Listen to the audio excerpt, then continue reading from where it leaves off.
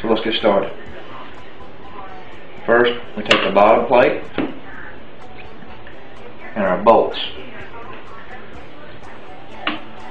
Stick the bolts through the holes.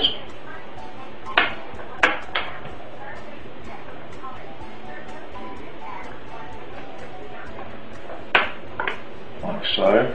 Actually, I could probably turn it over and do it faster this way. Strip them in all the holes all the way around.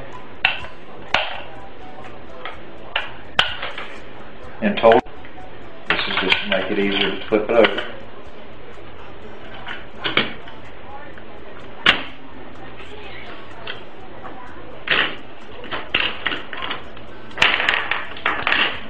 Taking note that the porthole is toward me, so that the next plate, instead of being in the same line of the same, will be at the top.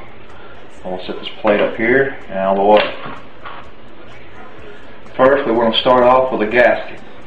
First view that you put on, that went on very easy. The first view you put on usually doesn't go that easy. Keeping in mind that the porthole is the bottom on this one, you want to turn the plates. Actually, I should have them all turned.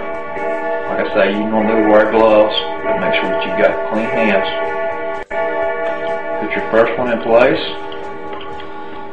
So here comes the fun part, getting it to drop. But once you do, notice the tab for the connection is on this side. Come back with another gasket. These plates have already been cleaned, sanded, and cleaned again. Come back with a second plate. Drop it down. Go with another gasket. Another plate. Alternating every other plate. You could put all the connections on one side, but that would not give you enough room to make your connections, your electrical connections. We want to use 10 gauge wire so it won't get hot. Go with another gasket. Another plate. I used 100 grit sandpaper. I actually put it in a jig sander, and that made it a lot easier on my hands. And it seemed to have done a fairly good job. I have one extra plate here. I have several extra plates, but put that plate to the side. You end with a gasket just like you began with a gasket. Remembering to put when I put the other end on it, I'm keeping the hole on this one at the top. Remember, the other one was at the bottom. That's for the fill up. This is for the exhaust side. This is where the gas is coming out of. Come back and put washers. You can use lock washers, but I'm using just small fender washers for now.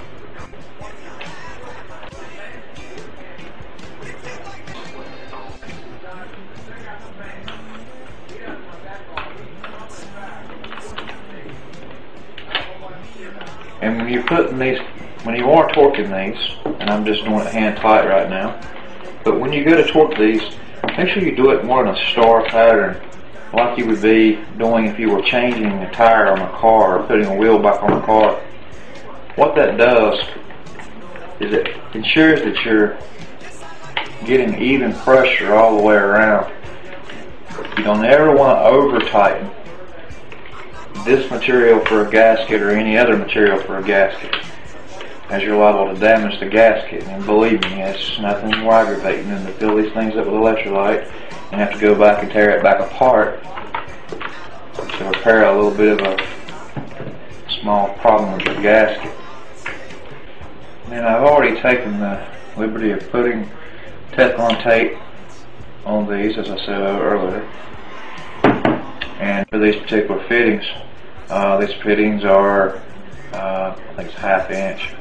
Anyway, that's what that was, and I tapped it out, and they should go on in there, no problem really. Line up very well.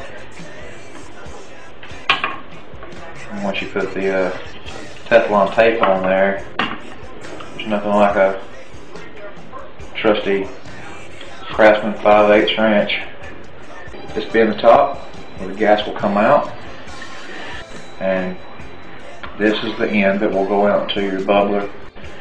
These connections here are, you can choose hot, negative, or you can have your neutrals in here.